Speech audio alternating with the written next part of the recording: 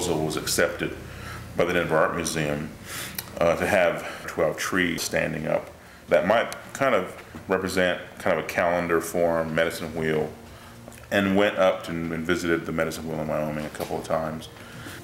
But I've decided to make my circle have only 10 trees rather than 12 that represent the months of the year, so we're not really creating an actual religious icon. You know, we're making art, we're making a modern sculpture.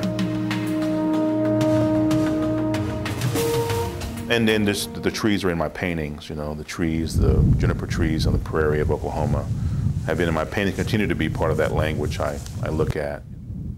On the prairie, the small trees we do have are remarkable because the prairie is treeless, really, you know, so when you find the small forest, you're always thankful.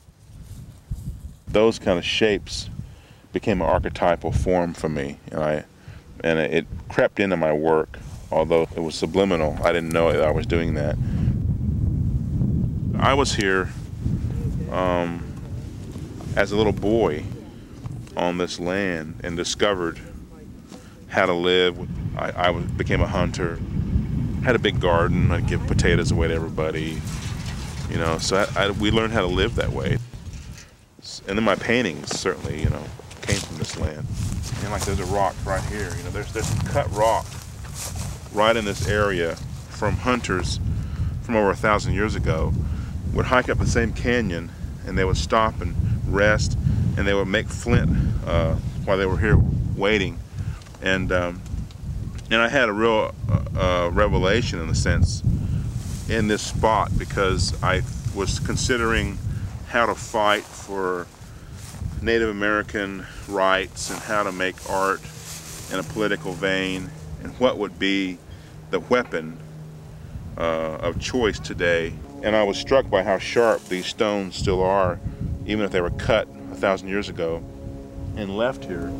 And I found that actual art would be the weapon to use today, you know, to fight for Native people. So it gave me a whole perspective on political art from sitting right here and hunting and having my gun in my hand, but knowing that a gun can't really safely propel me, but I can make art in a very proactive way and be as sharp as these stones that are here. So.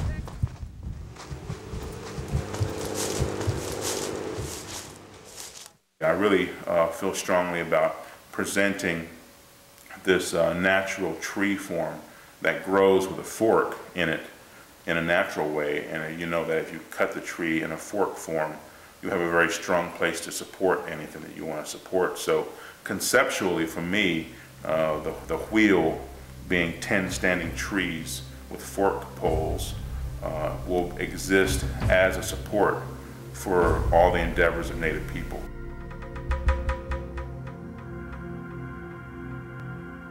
Well, I think that when Edgar approaches the idea of tree and the forks that happen in trees, for me, what I see in my own personal experience of trees is that they represent not only an existence over time, but they also represent an existence of one's life cycle.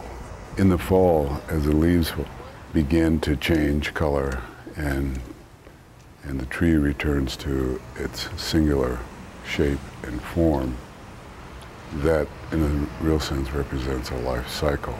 It really does move from one physical state to another, which affects the emotional and psychological state of the individual, and again, in a sense, are really reborn. So that's how I see the tree.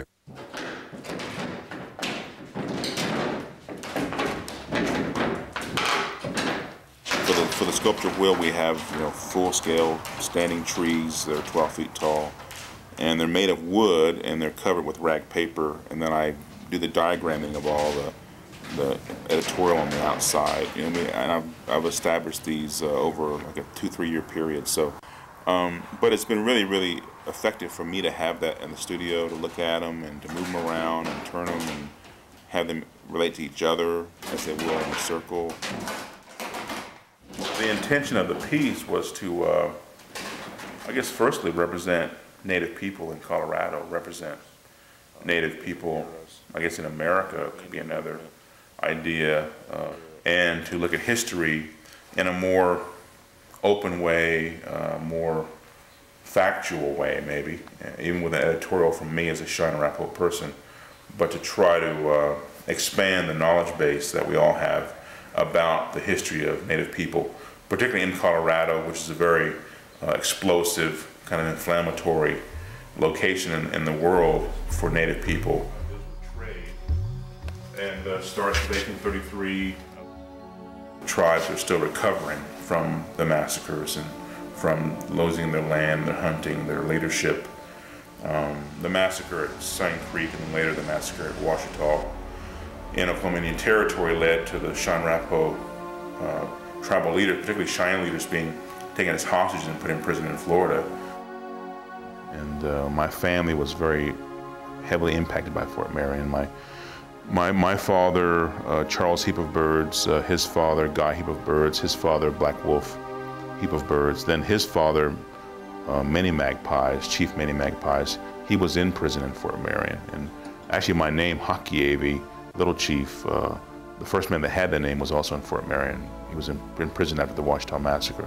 So all that kind of comes down to me, and so in a sense, I feel like I have this ownership on one level of some of the artwork that was done in prison by my relatives. So I've been using those images from Fort Marion, kind of from my family, and then the magpie is actually from a drawing that was done in prison too. And then my name, Heap of Birds, was translated first as Many Magpies, and that goes into the final tree that has all the magpies flying. And I bring it back out because they were the best people to observe that transition and that kind of crushing pressure of the colonial power in America on the Cheyenne Nation. And so it has kind of two major roles in that it's a modern art piece, but it'll have a pretty captivating formal element, being 10 standing 12-foot trees in a circle, and you'll see that from far away. But I think the next element with the piece is the extensive research and history that's evident being presented in the piece, so you can actually sit and read the sculpture, probably for hours and try to understand the history. Edgar is reminding us of our histories, how we came to be where we are now, but at the same time, he's also saying we don't want to repeat history. When you repeat history, you're in the same place. You no longer have grown.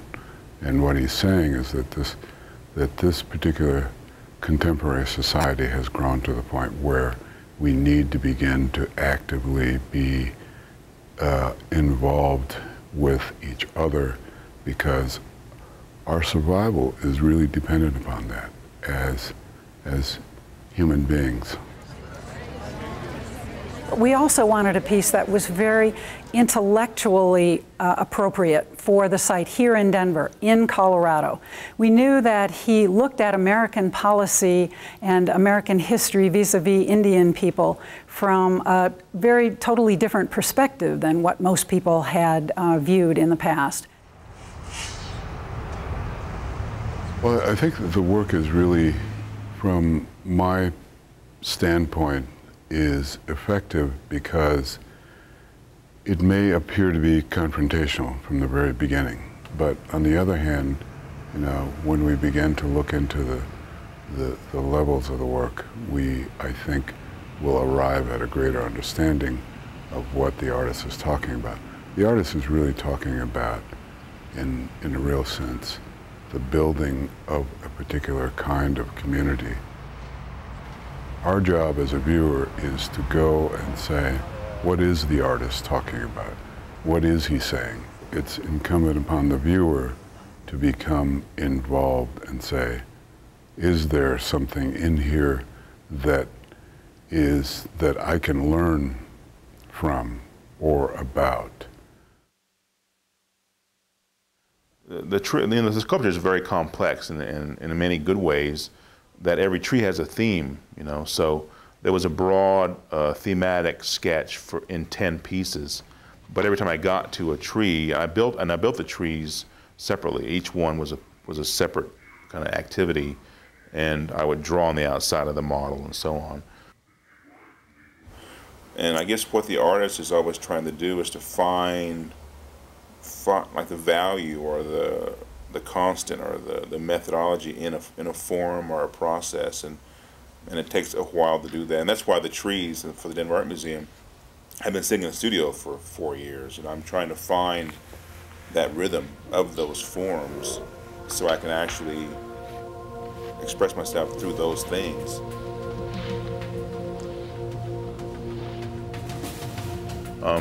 But there was enough time over like the 5 or 6 years that I could interject new ideas I had, you know, about culture and history in the next tree. And it wasn't in a chronological order. I just jumped around with the themes I felt strongest about. I finished one tree and move on to the next one. So I was able to interject a lot of new ideas too. But as an artist, I'm very diverse in my approach. You know, I'm making paintings that are abstract and kind of celebratory. I'm making diaristic drawings about love. I'm making monotypes about relationships, prints. You know, I'm writing essays. I'm teaching. I don't know. He probably had it going on in his mind. These are all phrases that I've been working on, and just kind of part of the diary kind of thing. So these are all kind of descriptions of events or people or I guess incidences lately, and then I come in the studio and write them down, and I pin them up, and I kind of think about, reflect on what this was, what these things were, and I think your life has to be available to you, or you need to have some kind of existence that you can reflect upon to make art. And if you can't reflect on your life, you can't make any art, you know. So what is this place here? This is the North family allotment. Whether it's good or bad, you know, if you have things that are remarkable, you can make art out of that. And so they're all Arapaho people from 1860 or so. And my mother's Arapaho, so it's her family. Well, her mother was Nora North. So they're all buried here, all the Norths. That you have, you know, your own thoughts, your own experiences. You log them in. You might have a notebook or a scrap piece of paper, a napkin, and you write a couple of words down, and then kind of hold them with you. And then I come in and I would put them on the wall. So I really appreciate the structure of the drawings and how language can become a structure in your mind, a memory, an expression, but also a picture. For me, text is another element, like a design element, and just in the physical shape of it too. You know, it's almost like when a poet uses words because of how they sound. They may not even use them for the meaning. They may just like the sound of a phrase. And so I do that all the time too. I pick a word because I like the sound that makes in my ear. So there's sort of a texture behind language, a shape, a weight, you know, a speed of language too. I mean, color has speed too. There's like yellow's really fast and white's real fast and brown's slow. And so an artist will know how to handle all those elements. And so a lot of the text I use is just from kind of almost a formal way of handling it too.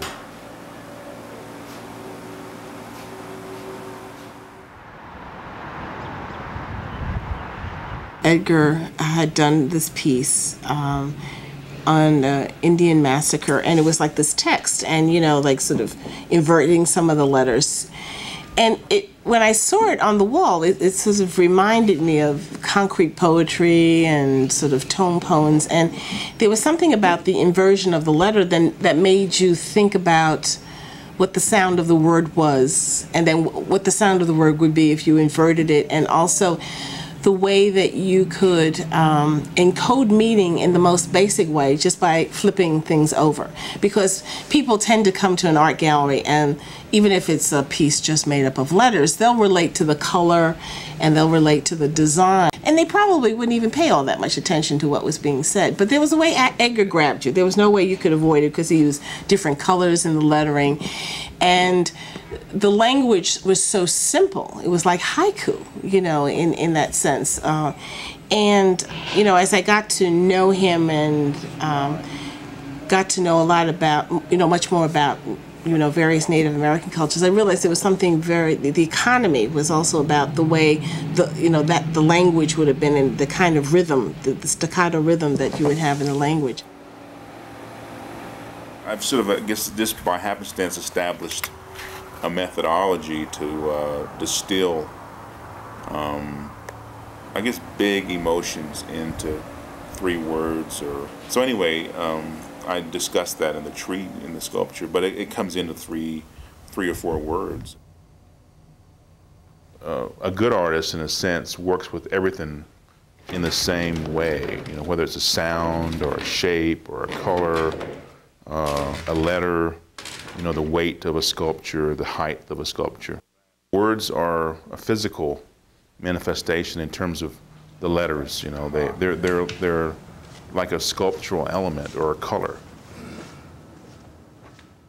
Edgar rose to the occasion from the moment we begin to see his concepts of what this monument could be, and he has realized it, I think, in the most dramatic and dynamic way, both as a formal work of art and the tin totems that create this medicine wheel, and the language that is written on it that really engages the visitor.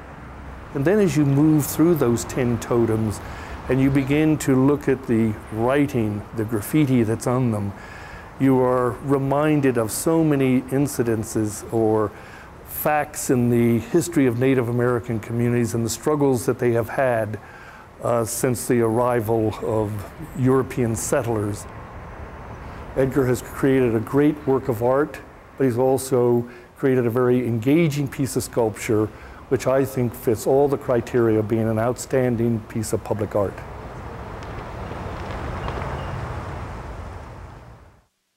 I think public art has a responsibility to address the public. You know, it's not, my studio art is more personal. You know, my drawings are like poems or graffiti messages. My paintings are like trees and water and fish, but more abstract.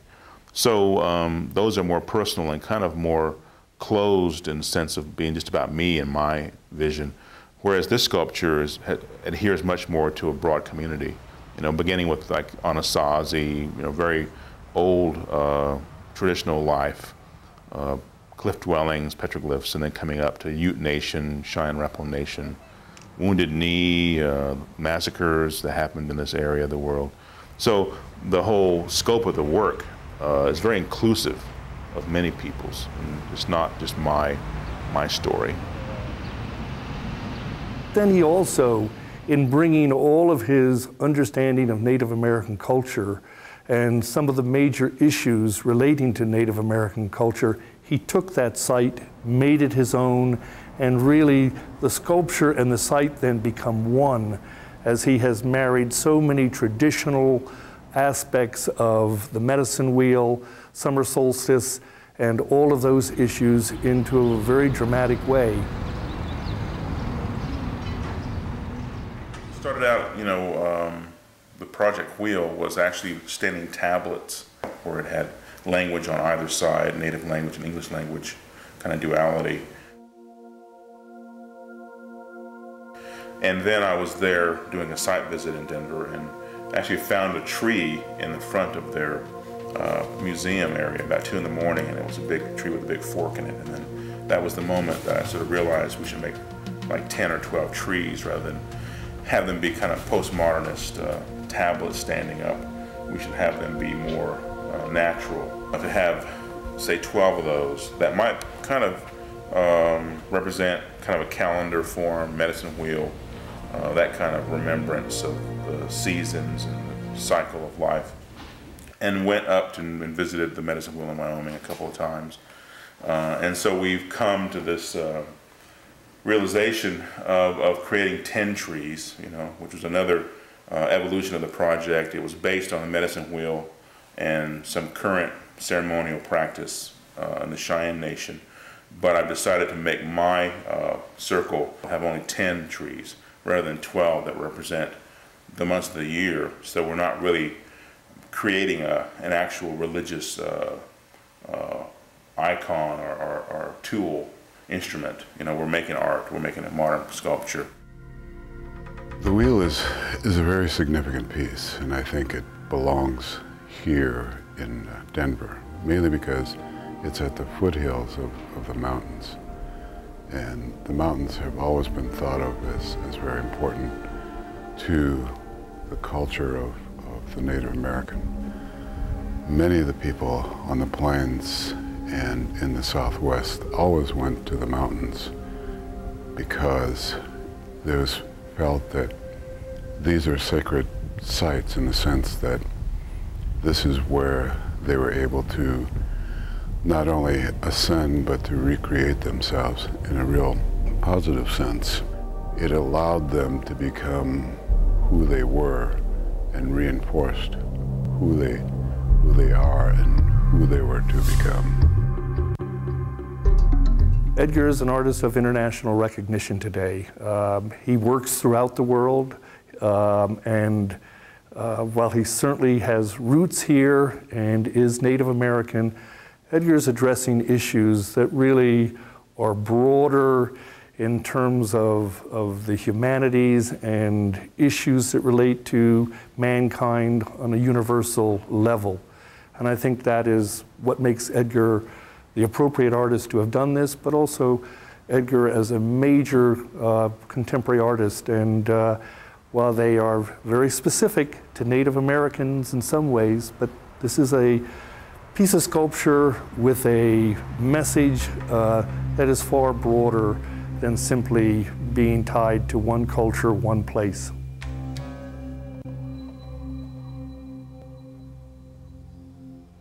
And it was part of the initial theme was to create it as in a way, a component, that the trees are standing and the trees are there in the locations of the wheel in Wyoming, but they're there to metaphorically support activities of people that come after I'm gone or, adjacent to my life, other people's lives. They're there to support other people's lives.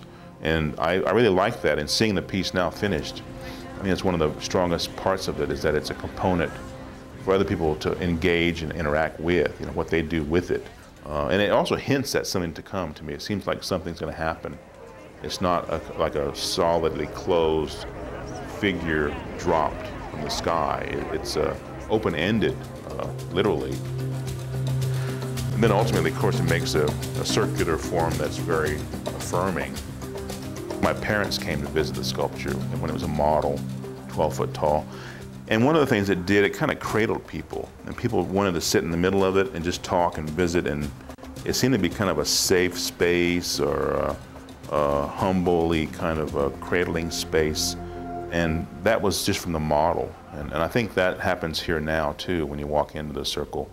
It's kind of maybe a healing sensibility, something that reaffirms you. And I think that's going to be an overriding experience.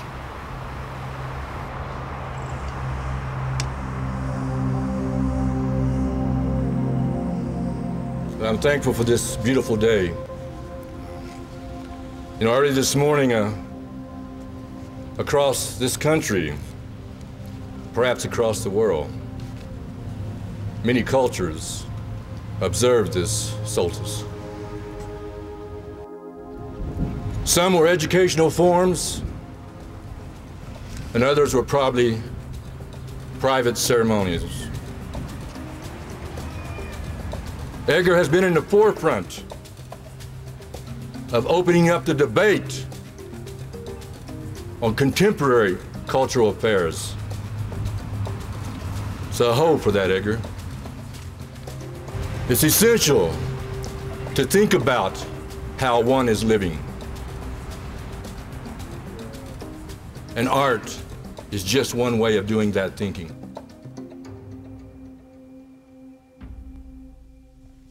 I think your life has to be available to you, or you need to have some kind of existence that you can reflect upon to make art. And if you can't reflect on your life, you can't make any art. Whether it's good or bad, you know, if you have things that are remarkable, you can make art out of that.